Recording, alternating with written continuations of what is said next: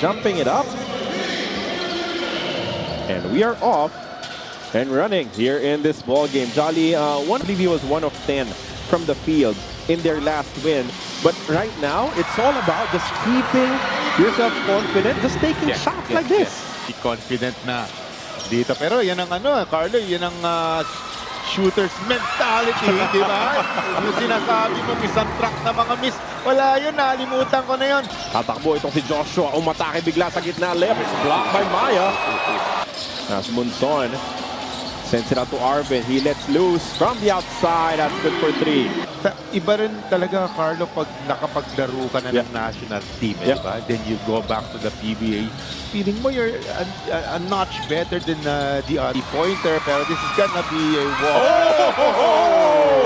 Too soon. Recover. Two blocks for Arvin.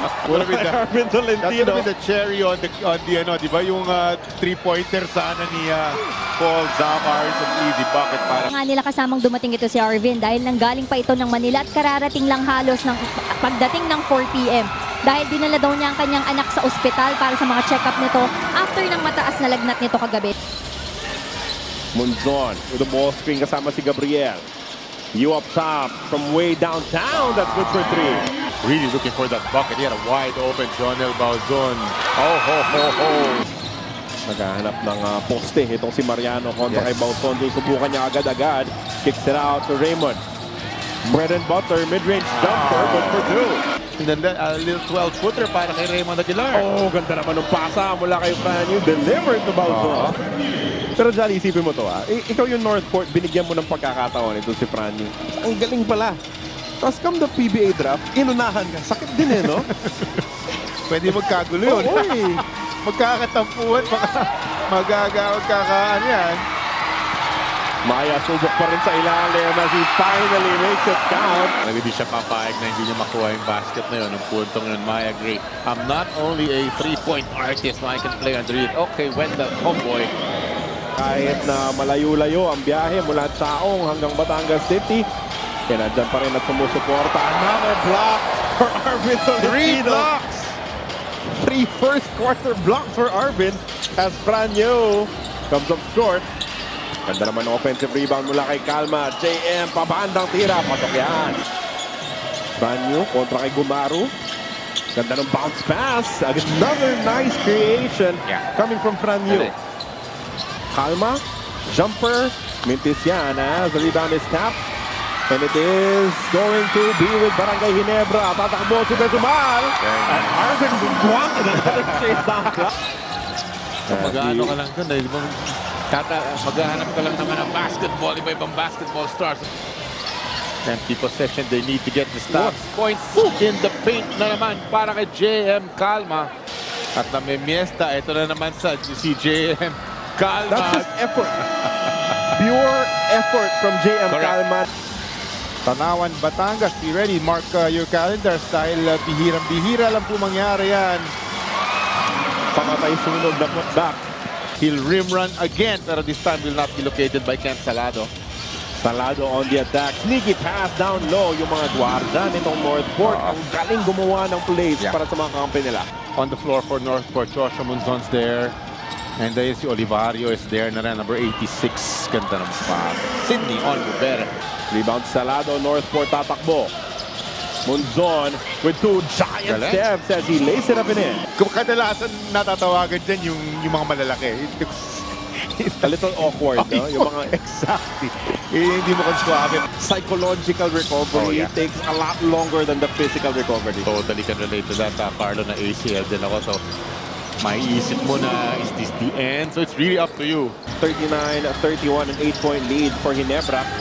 Paul Zamar, susubukang ilapit ang Northport. Ngayon naman, he is creating for Malagasay.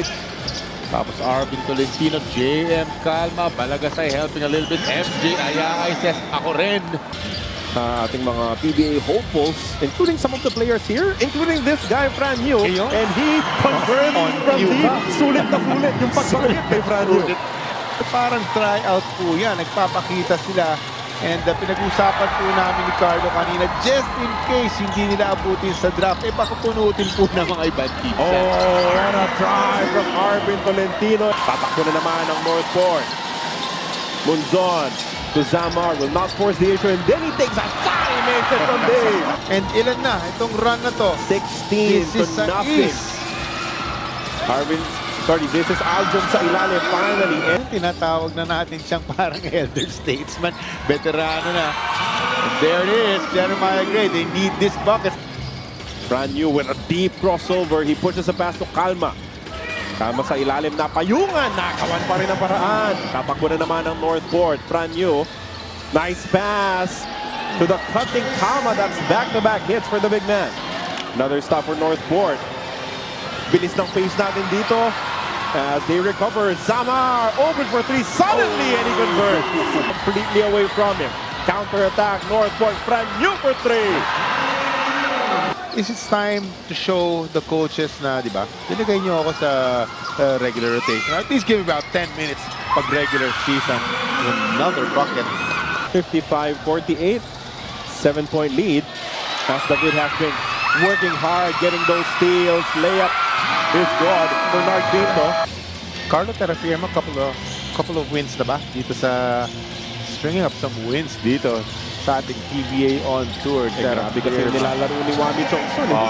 Kanila pa rin yung bola dito. No refresh on the shot block though dahil hindi tumama sa ring.